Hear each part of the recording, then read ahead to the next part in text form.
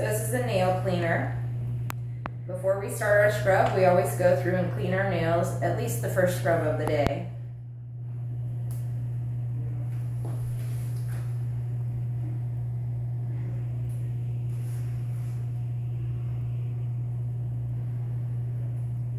Go through every nail, clean underneath, and then go ahead and throw that away. Take your scrubber. I always like to get my scrub brush wet. Get your arms wet.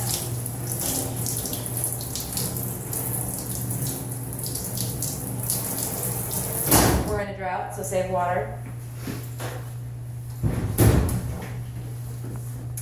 And get yourself some soap. You can do this one of two ways. You can either put it on your hand and just go ahead and kind of put some on your arms, or you can put it on the sponge side of your scrubber and do the same thing. Just kind of to get it started. And then I come back and I put more on my scrub brush. Always start at your fingertips. You're going to do your nails and you're going to start on one side. And you'll see this done different ways. You can do one side and then switch hands. I tend to do one whole arm. And you do each side of your finger as if it's 4 sides, as if it's a square. 10 scrubs on each side, and I'm shortening it up so that this video isn't 20 minutes long.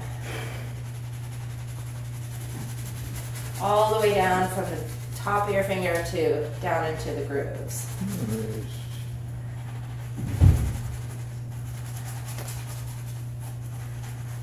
Palm of your hand.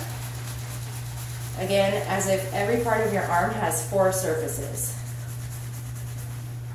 Back of your hand. And then down again.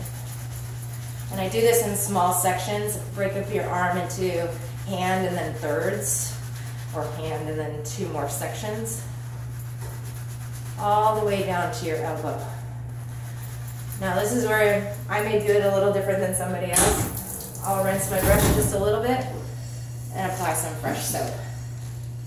And I'm going to start again. Other side.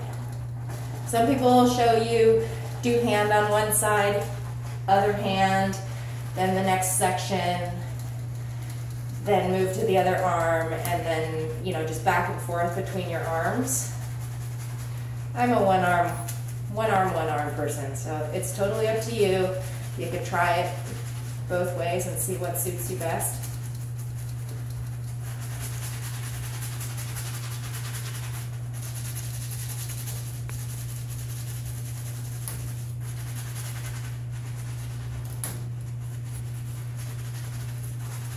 And you'll see also that I'm keeping my fingers back, so as I'm scrubbing this hand, my fingertips from my other hand are not getting dirty.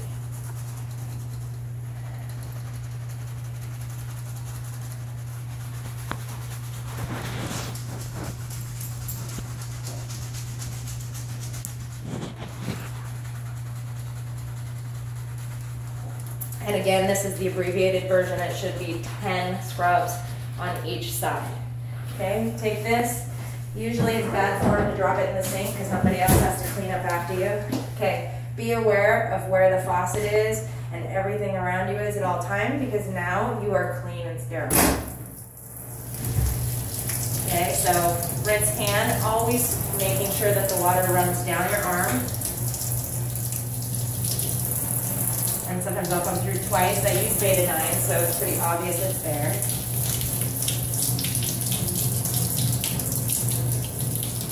And when you come back through again, always come through from the top to the bottom. Don't go up, because you'll be bringing the water back up your arm.